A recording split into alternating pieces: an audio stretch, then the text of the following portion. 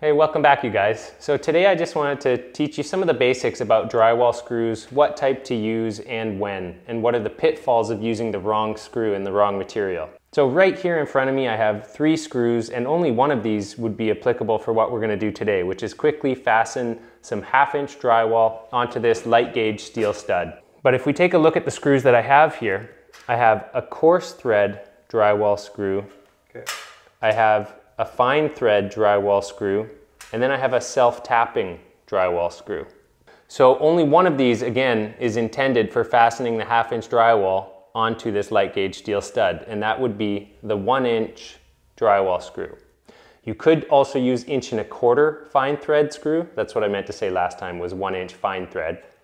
The reason 1-inch fine thread works well on 1/2-inch is because it still gets to the full depth of the threads. Whereas if I tried to use 5/8 board on this, the 5/8 would start to come up to where the threads start to get smaller and it wouldn't be in the exact right spot. We'll start with the fine thread because that's the one that we are supposed to use here.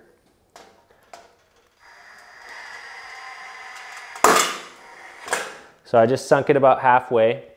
Now let's just take a look at this. So these fine threads, even though this stuff feels like it's as thin as a pop can, this fine thread screw isn't moving. If I try and wiggle it, it's doing a really good job of actually just staying put.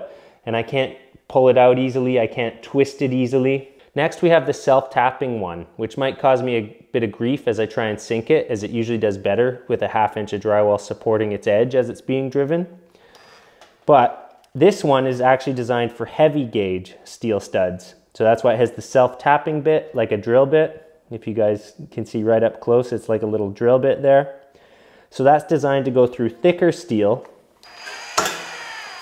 So it drills a pilot hole, and it's actually doing, no, it's not solid, right?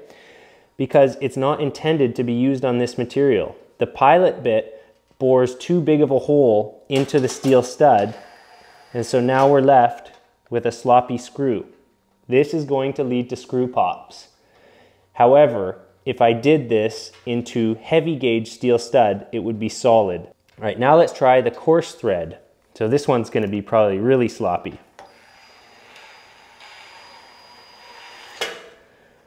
So surprisingly, it's actually less sloppy than the steel stud one, but I still wouldn't trust it, you know? So this one I can twist independently. This one I can't twist.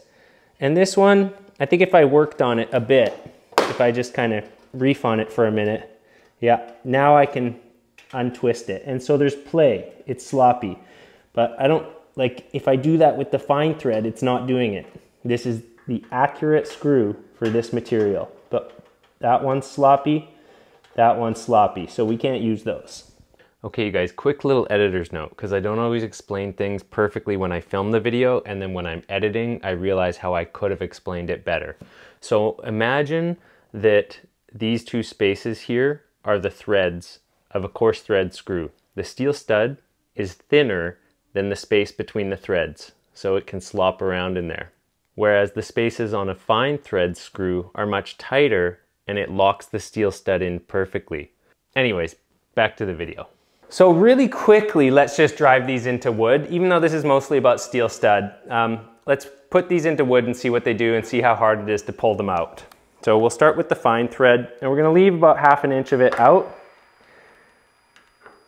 So right about there. That's more than 1/2 inch, but it's okay. Here's the self-tapping one. This is absolutely the wrong kind of screw to use. And then we'll do the coarse thread.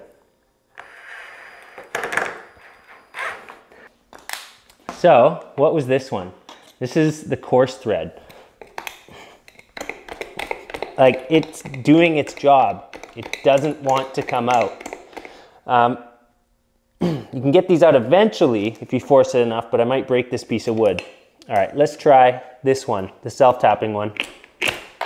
Really easy, because it bores a hole through it and it doesn't have the coarse threads and the finer shank. So that's part of it, is it's got these wider threads and a fine shank. So that way the threads grab the wood really well. And now the fine thread, it's not bad, but you can still get it out. But the self-tapping one was definitely the worst in wood. Hey, you guys recognize this sheet of drywall, don't ya? So let's fasten some of these so that we can see.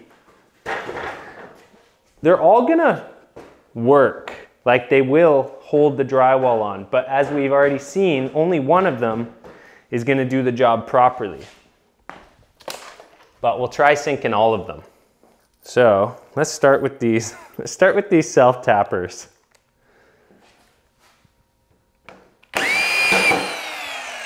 Yeah. There's a bit of a delay as it goes in, as it rides that steel stud.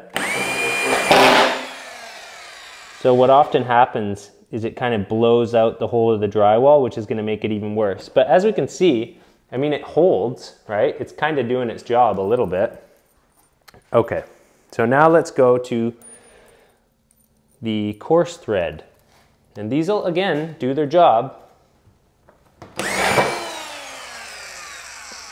It goes in faster because it has a point. So that one would be a screw pop down the road, but part of the reason that happened is because this is just a janky little L-shaped wall in a garage. It's not a properly braced framed wall that when you push on it, it stays more still. However, anyone who's actually hung board on steel stud drywall knows that, so let's say you have a 10-foot wall, and if you try and start your first screws in the middle of the sheet, it pushes the steel stud out, and then it's really common to get it spinning out like that. So what I usually try and do is I try and work my way down. And if I'm just hanging the sheet at first, I will grab the stud and the board, hold them at the same time, and then fasten it so that it can't move, and then work my way up from there. That way it doesn't push the stud away and ream out the drywall like that, so you won't be as likely to get screw pops. I want to get rid of all these and just get the 1-inch fine thread. I love 1-inch fine thread screws, like they're just so quick and fast.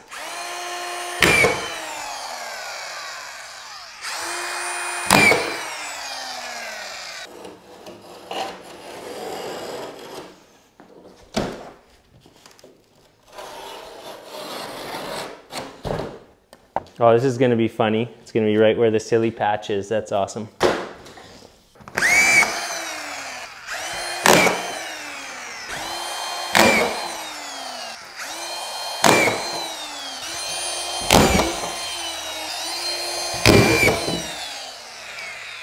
That drill whining up and down sounds like my cat when he needs food.